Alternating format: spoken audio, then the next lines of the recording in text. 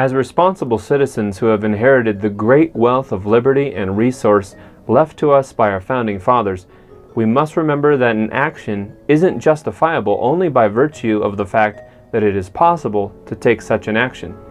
The ability to accept and fully assimilate MSS in the United States on either a scientific or a legal basis is no justification for the accommodation of a scheme that undermines parental rights and other critically important elements of a healthy society. It is in light of these concerns that commercial surrogacy is outlawed or legally unenforceable in Australia, Austria, Belgium, Brazil, Canada, Denmark, France, Germany, Hungary, Ireland, Italy, Latvia, Netherlands, Malaysia, New Zealand, Norway, Pakistan, Portugal, Serbia, South Africa, Spain, Switzerland, Thailand, United Kingdom, Uruguay, and Vietnam. Traditional surrogacy in the United States usually involves the issuance of a legal document referred to as a pre-birth order, where state law allows for their issuance. The pre-birth order, or PBO, is a legal document facilitated by those in the legal profession that seeks to legally transfer parental rights away from parents prior to their child's birth. Therefore, under the scheme of MSS, the legal parents at the time of birth are no longer the actual parents, but individuals who entered into a contract to become the parents, all enabled by the fiat of the PBO and the arrogance of the courts who countenance them. Legislatures across the United States, the representatives of the people, should actively ban MSS. In an article for The Guardian, Kadsha Ekis Ekman rightly refers to surrogacy as the sale of human beings.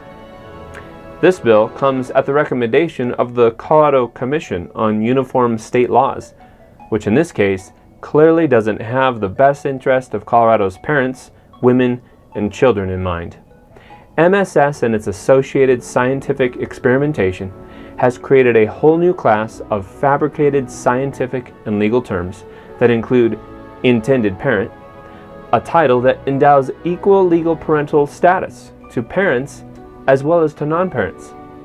This bill seeks to create a statutory falsehood by asking the state to sanction a process whereby those who are biologically responsible for the creation of an unborn human being are no longer defined as the parents of that human. The bill also requires that the child's birth certificate be falsified. Namely, under the bill, it is a violation of the law to list the true biological parents of the child on the birth certificate. This means that when these children become adults and desire to learn more about their family history, they will have no way to do so. The state of Colorado should not accommodate mad science surrogacy, and must remember that just because something can be done doesn't mean it should be done.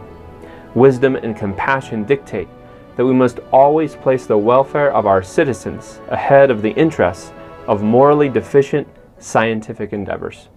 Science should exist among other noble ends for the purpose of saving and healing life, not using it in a way that unnecessarily jeopardizes the welfare of those connected to its activities.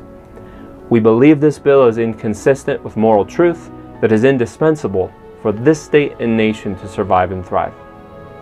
So, that was the end of the Patriot League's statement to the legislators concerning this bill.